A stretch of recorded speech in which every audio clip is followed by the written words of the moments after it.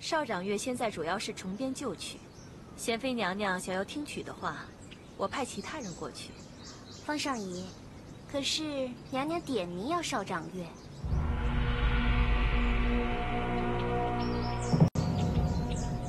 方上仪，没关系，我去一趟就是。那好吧。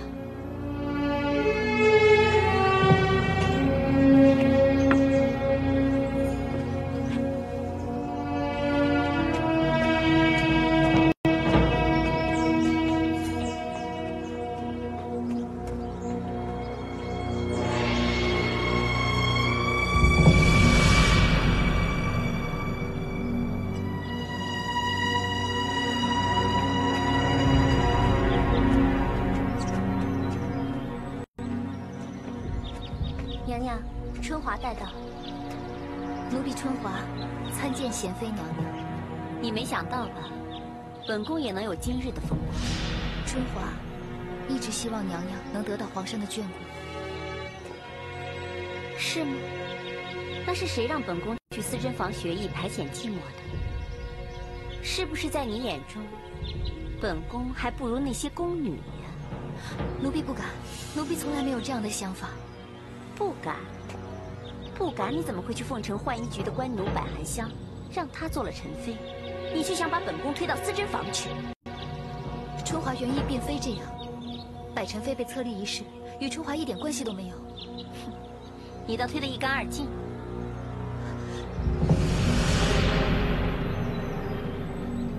贤妃娘娘，你切勿听信谗言。春华对贤妃娘娘从来没有加害之意。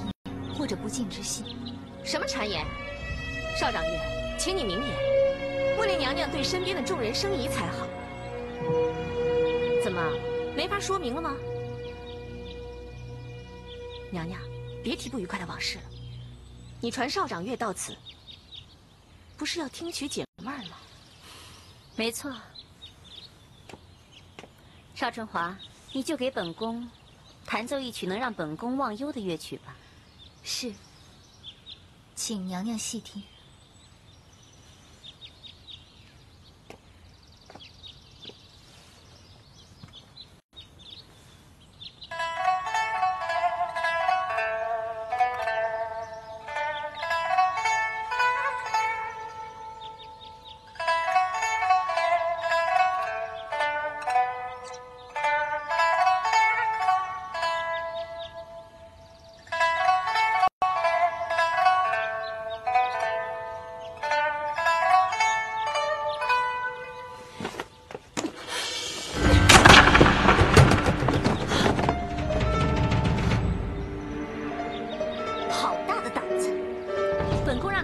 曲忘忧之曲，你却弹奏一首让本宫如此愤怒不安的曲目。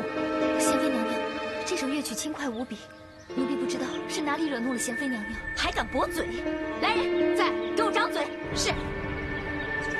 且慢！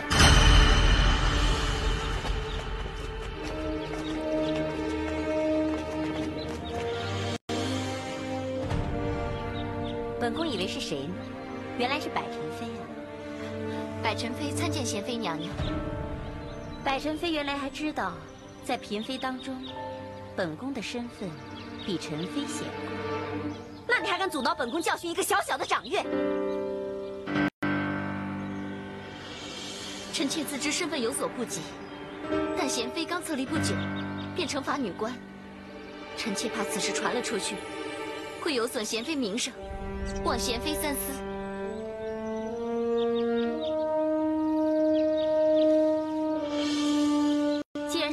为你求情，本宫就饶你一次。如有再犯，本宫绝不轻饶。你好自为之。海棠在，七巧在，摆驾回宫。是。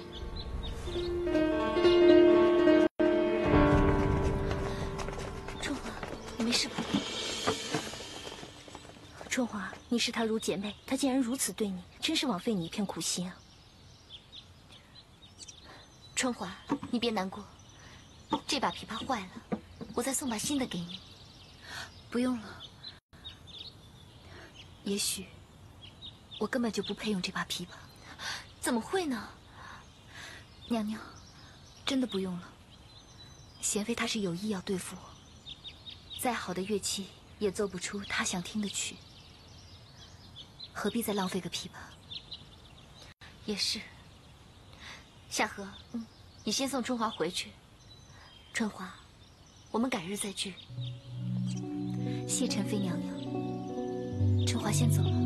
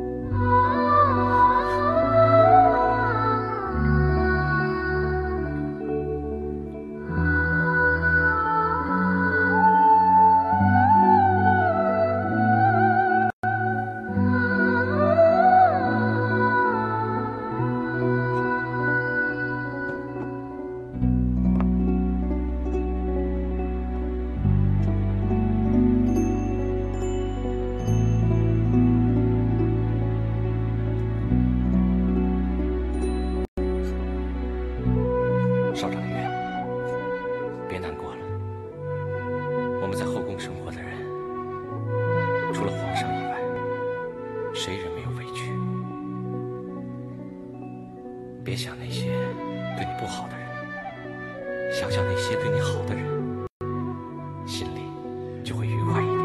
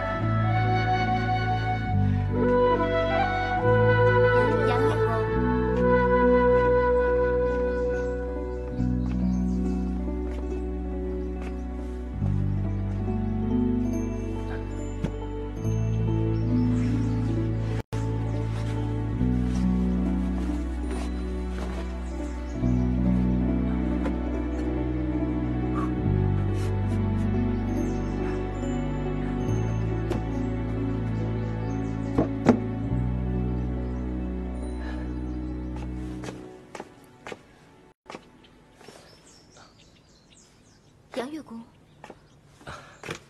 少掌月，这把琵琶我修好了，还试弹了一下，音质虽然没有以前好，但还可以。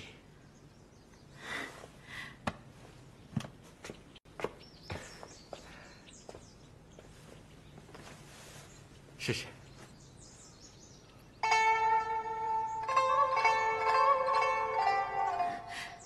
真的差不多，太谢谢您了。只要你开心，我也宽慰许多。其实我那日不只是因为琵琶坏了，更重要的原因是被自己的好友误会和羞辱。少掌月，我觉得只要自己问心无愧，早晚有一天他们会明白的。希望如此。没有想到杨月宫有这样一双巧手。说到巧手，我大哥才当之无愧呢。知道吗？我小时候特别调皮，曾经打坏了家里一个祖传的宝盒。如果爹知道的话，一定会打死我不可。后来，我大哥花了2天的时间，终于把那个宝盒给修好了。一直到我爹临终的时候，他都不知道那宝盒曾经被打破过。这么厉害？只可惜，我才学到我大哥的6成手艺，也不知道你满意不满意。我已经相当满意了。如果我大哥在世的话，一定会把这把琵琶修得完美无瑕的。你千万别这么想，以后你想起你大哥的时候，都应该是自豪的、开心的，而不是悲伤和难过。这样你大哥的在天之灵也会很开心的。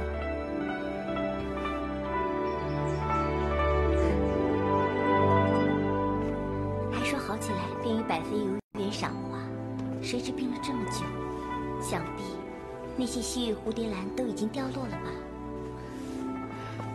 西域蝴蝶兰凋落，但是百合还盛放呢。等你的病痊愈了，还怕无花可赏？这倒也是，幸好啊，你这几天过来看我，不然我在这儿不病死也得闷死。唉，你又胡言乱语了。看来啊，你是好多了。是吗？那不然怎么会开这样的玩笑呢？这倒也是。娘娘，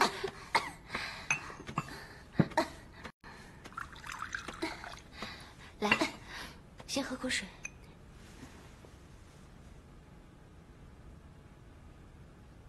那你先好好休息，我改日再来看你。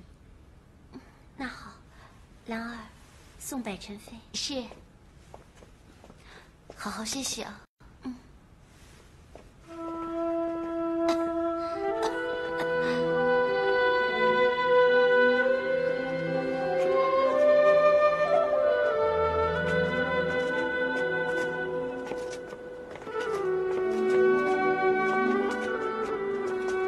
和宸妃的病情到底怎么样了？太医有何说法？娘娘阅讯至今未至，太医说她只是气虚血弱，过些时日就好。那你赶紧回去好好照顾她。是，百妃娘娘。和妃娘娘阅讯不止，这样失血，难怪她如此虚弱。这样下去真不知该如何是好。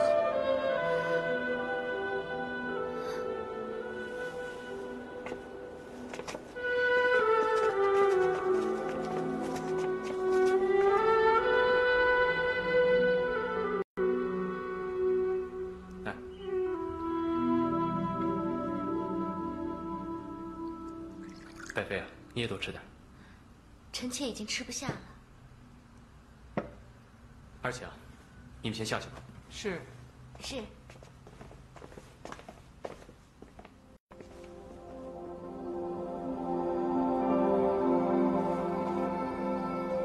拜妃啊，为何看起来闷闷不乐呀？没什么。臣妾今日去看过和宸妃。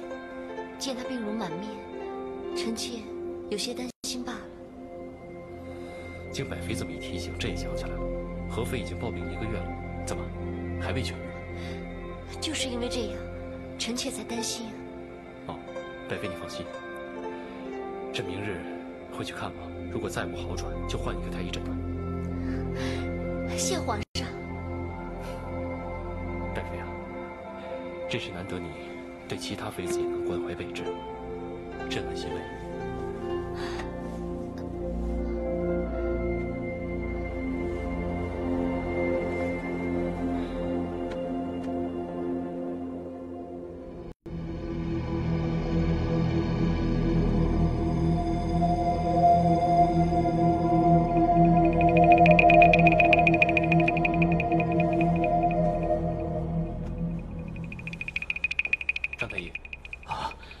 何宸妃究竟身染何病？回皇上，何宸妃她气虚血弱，形成血崩，所以月晕不止，人也疲弱不堪。那该如何医治呢？下官认为，一方面需要补本培元，另一方面需要去尽身体内的不良气血，这样何宸妃自会日渐恢复。那就好，以后何宸妃的病就交由你来料理。是皇上。 下官先回御药房开方煮药，稍后命人把药送来给娘娘服用。你先下去吧。是。臣妾谢皇上关切，感谢皇上带太医来诊。爱妃何须多礼。爱妃啊，你也是朕的妻室，朕应该好好的照顾你。你现在需要的是静下心来养病，如有任何需要，你命人到御书房找朕商议。谢谢皇上。 臣妾知道了。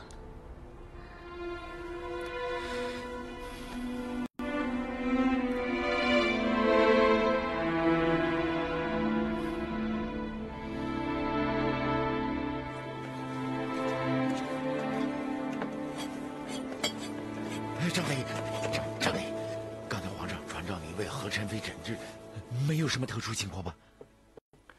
皇上见何宸妃久病不愈。 召在下重新问诊。那你是怎么说的？你认为我可以怎么说呀？我要开方子。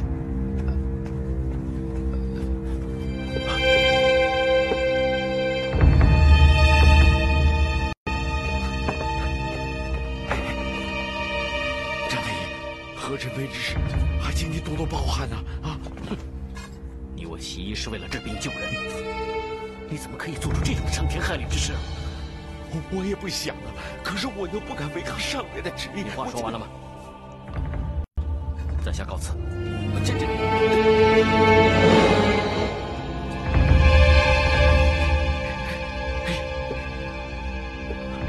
哎呀，春华近日谱写的乐曲都很不错，这丫头真是有才。啊，你先回上宫。 向李上宫复命，我稍后过来。是。张太医，何事心烦？没什么。看太医如此气愤难平，瞒得了谁啊？果然瞒不过方上仪的慧眼。御药房在后宫中看似与世无争，但是你们掌管着宫中贵人健康的大事。 又岂可独善其身，不受他人影响？医者父母心。可是有些人经不住威迫利诱，便沦为害人杀人的工具。太医有仁德之心，在宫中自会有愤愤不平之时，轻则自伤身心，重则可能招来他人加害。不如及早抽身离去，方是上策。 家中有老有少，说到抽身，谈何容易啊！以太医的医术，就算到穷乡僻壤，也都可以谋生。只怕张太医留在宫中，是要等待一些永远不可及的事情。方上仪既然知道在下留在宫中的原因，也就不必多劝了。我就是担心太医你犹豫不决，挥误了一生啊！ 这误了又如何呀？只要觉得值，你就由他去吧。还是希望太医你好好为自己打算打算。我这个老朋朋友，才可安心啊。皇上，你放心，在下在御药房滚打多年，自有一套生存之道。张太医，多加小心。啊，这些我知道。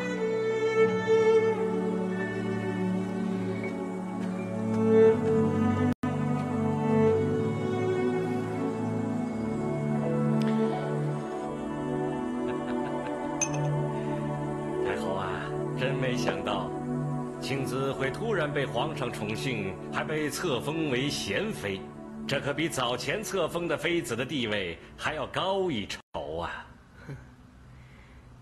所以哀家不是说了吗？不要逼他太急。前些时候，他来给哀家请安，似有诸多抱怨。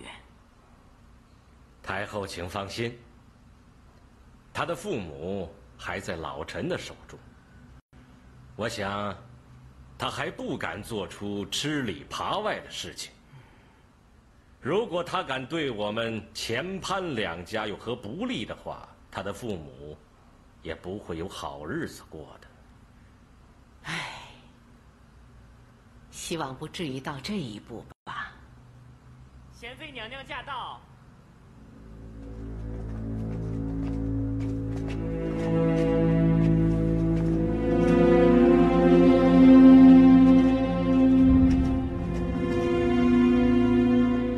臣妾参见太后。贤妃不必多礼，快快请起，坐。谢太后。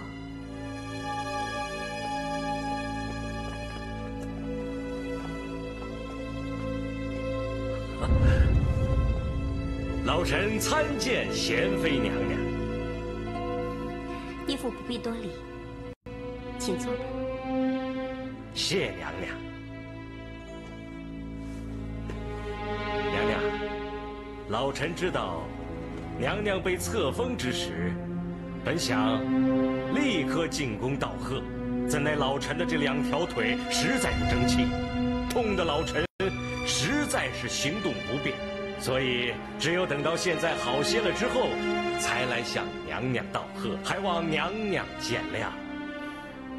义父有心了，义父今日来宫中，可否带家中书信一同前来？娘娘放心，老臣都带了。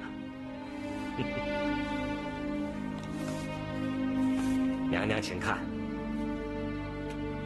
老臣是个守信用之人，只要我的干女儿飞上枝头之日，老臣必定把邵家二老的讯息及时地传给娘娘。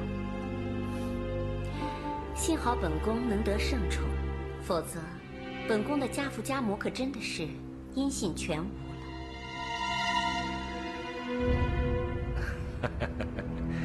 娘娘啊，当年要不是老臣那样坚持，怎么能够激发娘娘的斗志，让娘娘在这后宫之内争得一席之地？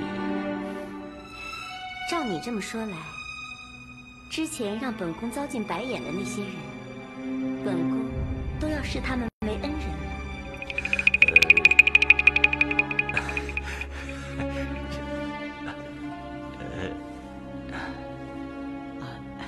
贤妃呀，哀家知道你在宫里吃了很多的苦，不过你大人有大量啊。再说，潘大人毕竟是你义父嘛，是吧？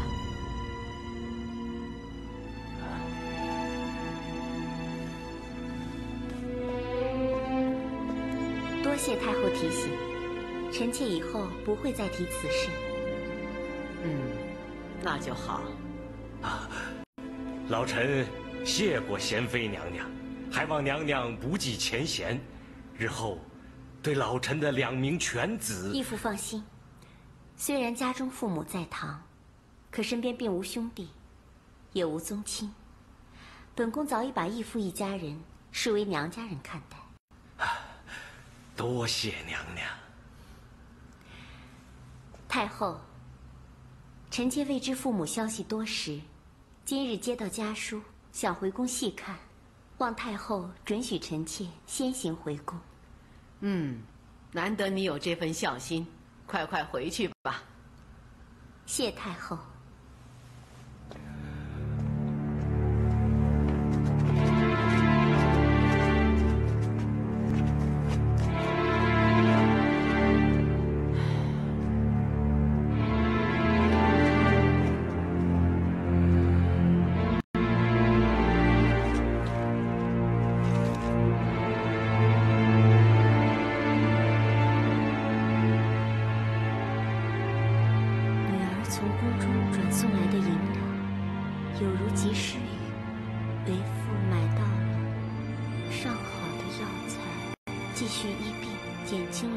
不少痛苦。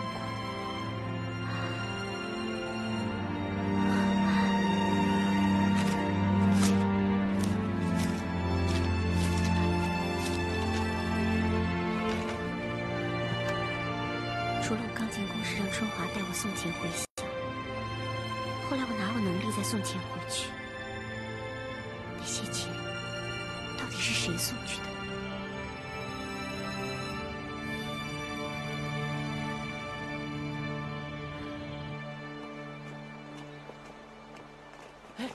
小丸子，等等，贤妃娘娘有话要问你，你跟我来。贤妃娘娘，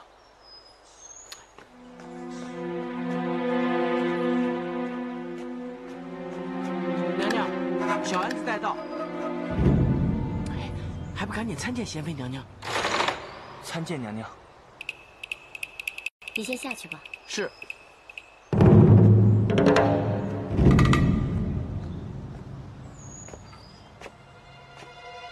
你就是小安子。是。那本宫问你，是谁吩咐你送钱到淮安镇香河里的？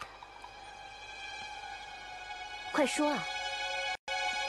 是月贡局的邵春华。是春华？是，除了他，还能有谁？没什么，你先下去吧。是。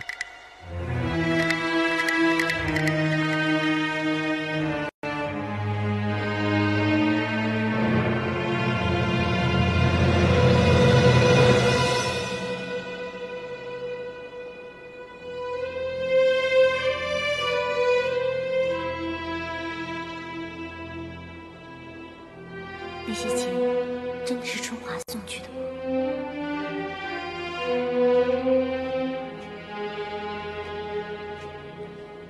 哎，海棠，娘娘为何闷闷不乐的样子？听何公公说，娘娘找到了给她父母送钱的小太监，问完话回来就成这样了。啊，没事，这里有我，你去忙吧。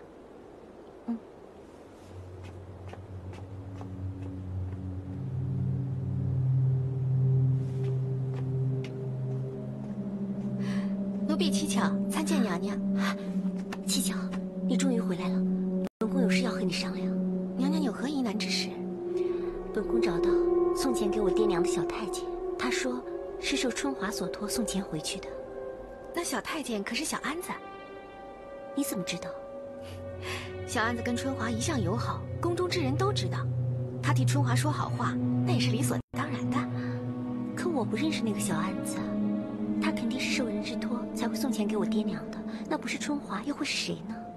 是我让春华把东西变卖成钱的。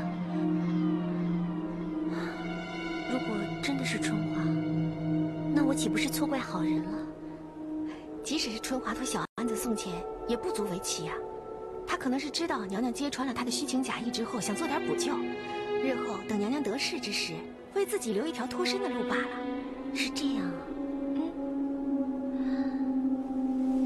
可是送钱的时间刚好是在……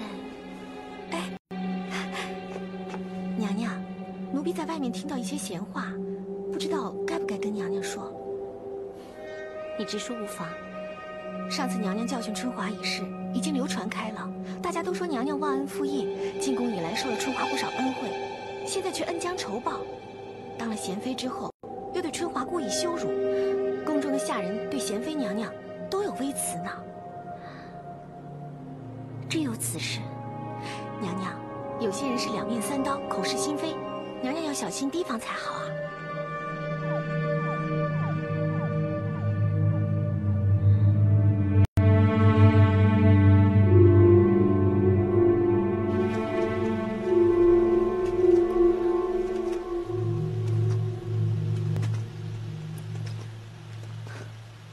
现周太后和青姿还有没有找机会故意为难你？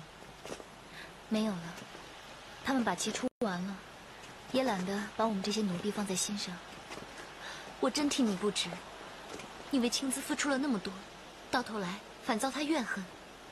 我真不知道七巧到底跟他说了什么，才会让青姿对我有这么深的误会。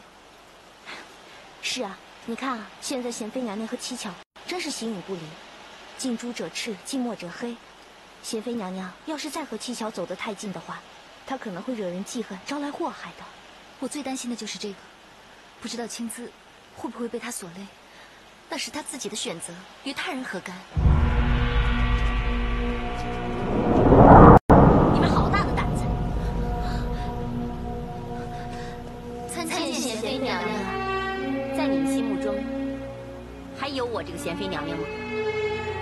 来人，再把春华、夏荷给我押过来。是。贤妃，怎样？百宸妃不知道宫中的规矩吗？私底下评论主子，该当何罪？百宸妃管教不严，本宫过后再跟你计较。你们两个可恨的奴才，竟敢在背后说本宫坏话！七巧，在，给我张嘴！是。贤妃娘娘，所有的话都是奴婢一人所说，要罚就罚奴婢一人，这里由不得你讨价还价。快啊，张嘴！是。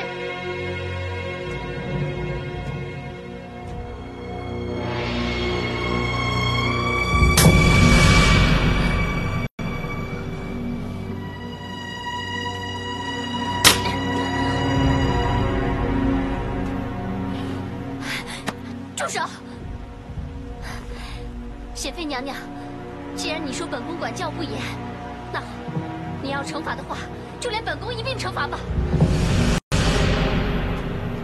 百宸妃，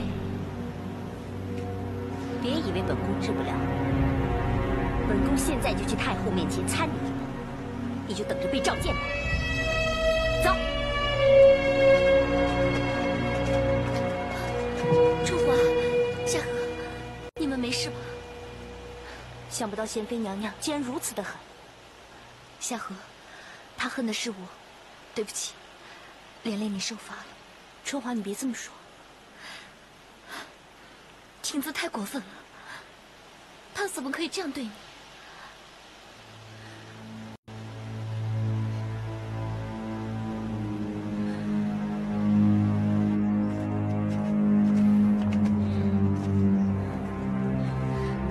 娘娘，别再为那些小人生气了，来，喝杯茶，消消气吧。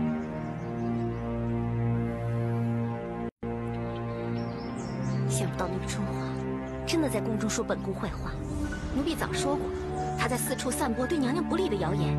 不过现在让娘娘听到也好，整治他们一番，谅他们日后也不敢再如此放肆。少春华，本宫与你恩断义绝。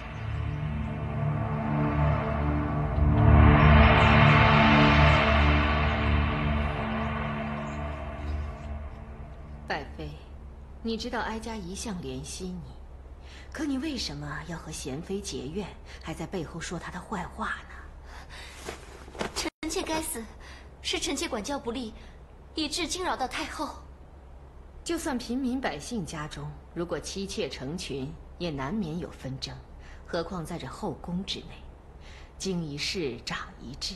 拜妃，你要谨记，你最重要的是伺候好皇上，别的人和事别去理会，别插嘴，这才是贤德妃子之所为呀，知道吗？臣妾知道，臣妾定当谨记太后教诲之言。好了，那你就先回宫去吧。谢太后，臣妾先行告退。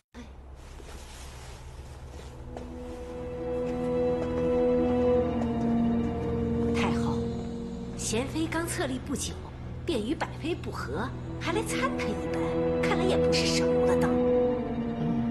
是啊，哀家也是这么想的。可惜，与贤妃不和的是百妃，而不是万妃。要是这个妖妇，那该多好！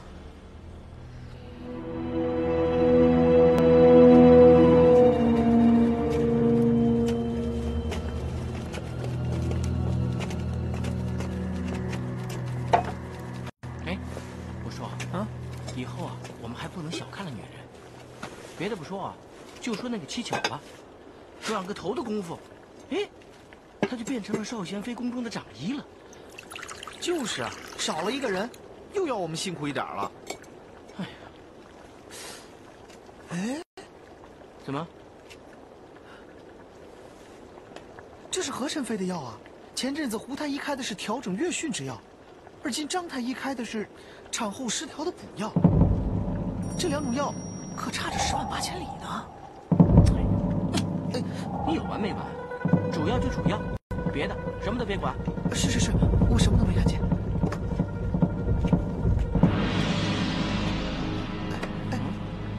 哎，刘妃的食补汤煮好了没有？她派人来催了。啊，好了，这就拿啊。来，这就是。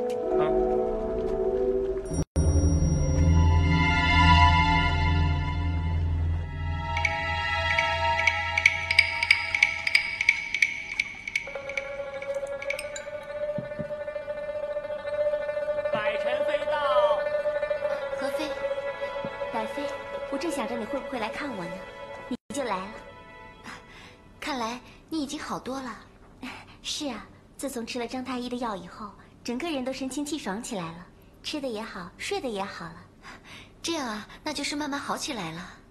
是，幸好啊，皇上带张太医来给我诊治。那个胡太医不知怎么搞的，我越吃他的药就越不济。人有人缘，医有医缘，那说明你跟张太医有医缘，所以啊，你服了他的药，病情很快就好转了。可能是吧。我现在啊，就希望自己的身子早些好起来，好跟你一起去兰芳斋赏花呢。你可以出去走动的话，我随时都可以奉陪的。那好啊，一言为定啊。好，一言为定。来，先把药喝了吧。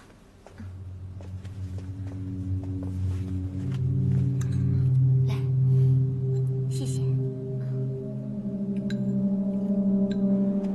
前阵子何臣妃不是生病了吗？是啊，好像现在还没痊愈呢。怎么了？据说她不是生病，是有人用药暗中打掉她腹中的胎儿，去装作普通妇女之症来治，这才弄得她险死还生。啊，不是吧？信不信由你，这些可都是医药房里传出的消息。那究竟是谁下的手啊？这就不知道了。不过除了万贵妃之外，还有谁能指使得了医药房的太医啊？那倒也是。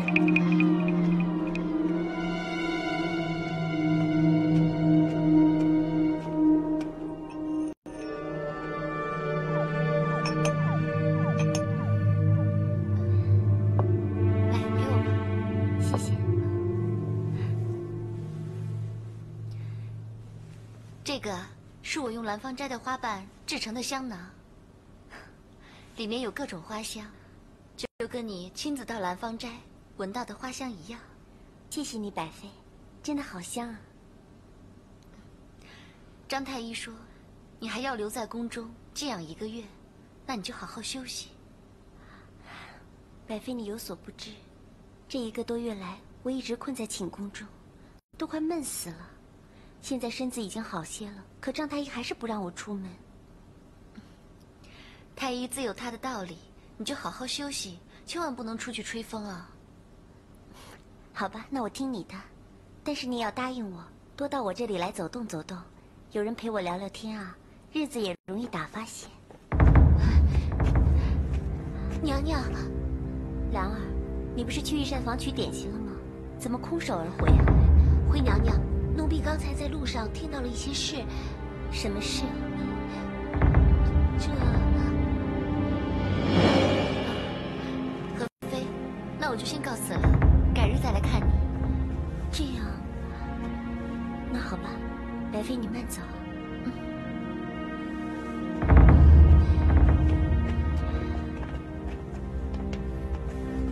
到底何事？为何如此唐突？奴婢刚才在路上听见一件极其可怕的事，所以才那么失态。什么事？娘娘，这事不知是否真确，但奴婢看娘娘的身体，也觉得事有蹊跷。别卖关子，到底何事？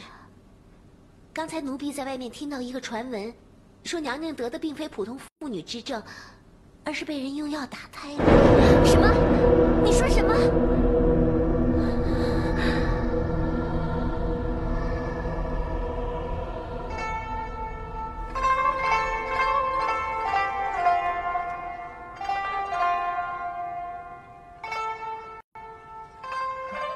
这是乐工局新编的乐曲，皇上您觉得如何？不错。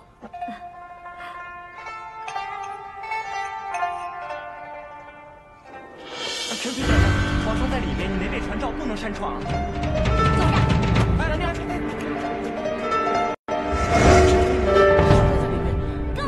不能进去。皇上在里面更好。放下皇上，皇上，你要为臣妾做主，皇上。何珍妃，你应该知道宫中规矩，你这样胡乱冲撞，成何体统？臣妾已病月余，原来并非普通的病症，是有人下药，把臣妾与皇上的骨肉打掉了。皇上，何宸妃，你别在这胡言乱语，危言耸听。婉贵妃，就是你，是你指使胡太医做出这种卑鄙的事情。